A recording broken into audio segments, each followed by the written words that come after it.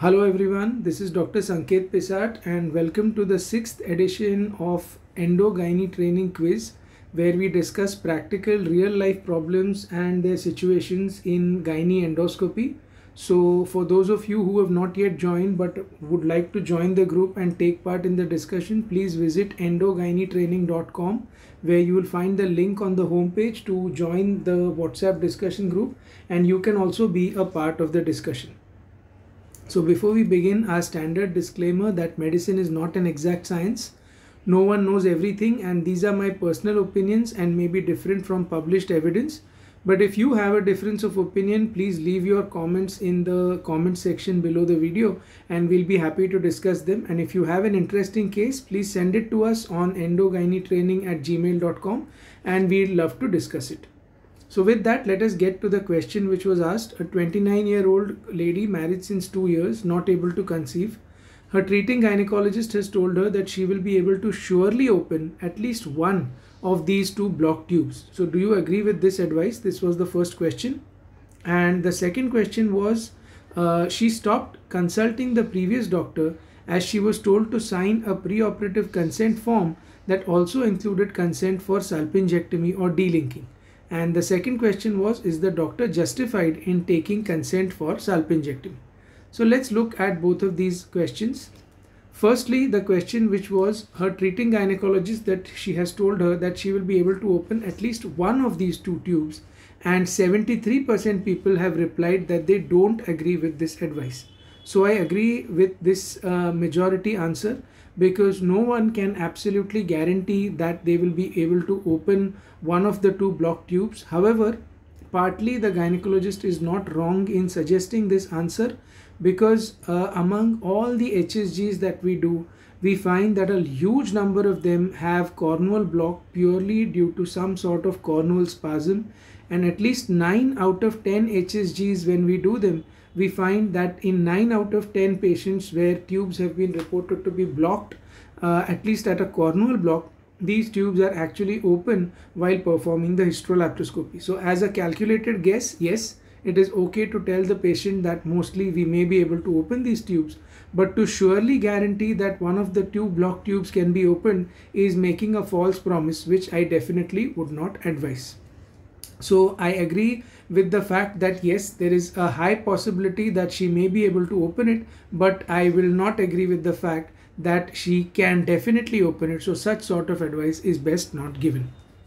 Coming to the second question, she stopped consulting the previous doctor as she was told to sign a preoperative consent form that included consent for salpingectomy.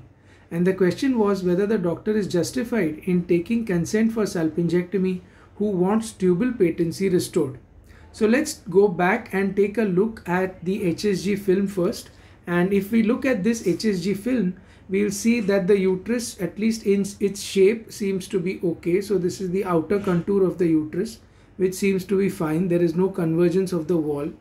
There is a slight amount of depression of the fundus, so maybe a very slightly arcuate uterus, but that too may not require treatment. Of course, like we've discussed before, the final diagnosis of subseptate versus arcuate can be made only on 3D ultrasound, but more or less the cavity seems to be normal.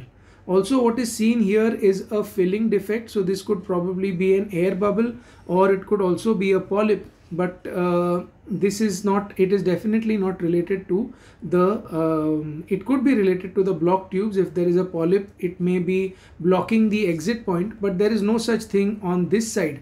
So overall the HSG looks okay to me. Now if we look at this, we will see that other than the shape of the uterus, we can see that the tube is blocked on this side and is blocked on this side as well. The reason that this doctor has probably taken a consent or asked for a consent for salpingectomy is because of the fact that whenever we are operating on a case of blocked tubes, there is a good chance that we may find a hydrosalpinx as well. This hydrosalpinx may have been missed on the preoperative ultrasound. If it has been picked up, then of course you can counsel the patient for a delinking or a salpingectomy. However, if this has been missed and you find this on table, then we are faced with a unique situation or a unique dilemma.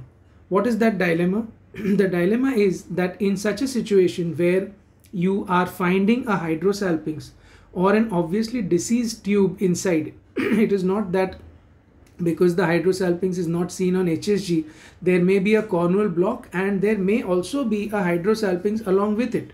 So she may as well have a hydrosalpinx over here at this level, but we are not able to see it right now because this cornual end is now blocked.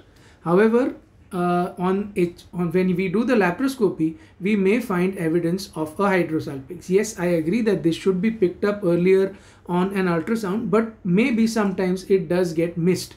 And then you are faced with the unique problem that if you do the delinking or the salpingectomy of the hydrosalpinx, you cannot do this procedure without the consent of the patient. Even the fact of going outside the OT, taking the consent of the husband, the in-laws, the mother, father, or anyone else for that matter, can be deemed to be considered illegal. It is only the consent of the patient which is considered to be legal and valid, and this also has to be a written informed consent which is given in a sound state of mind. So consent given by the patient on the OT table also will not count as consent if things go bad after the surgery. Hence, for such a patient, we will have to abandon the surgery and post her for delinking or salpingectomy at a later date. Conversely, if you do not perform the salpingectomy or delinking, the patient and her relatives may well come back and tell you that you could have done the procedure in the same setting and we would have agreed. So now this is a problematic situation where either ways you are going to be caught in a trap. Hence, it is best to counsel the patient preoperatively and take her opinion as to if you find the tube to be diseased inside, what would she like you to do? Would she like you to do a delinking or a salpingectomy so that she can directly go ahead for an IVF cycle or natural conception if the other tube is normal? Or would you just rather have you leave it alone and do nothing to the tube for sentimental reasons or otherwise, so that both the patient and the treating doctor are exactly clear about the line of management that has been decided upon, and that there is no ambiguity and there is no dissatisfaction later on after the surgery? In case such a consent has not been taken, remember very well that you may by legally subject the patient to another surgery at the risk of causing her an inconvenience, but one cannot do a delinking or a salpingectomy without the patient's explicit, informed and valid consent. So I hope this discussion has been helpful to you. I'll try and post the next quiz and discussion in a few days' time. Until then, good night and do enjoy. Thank you.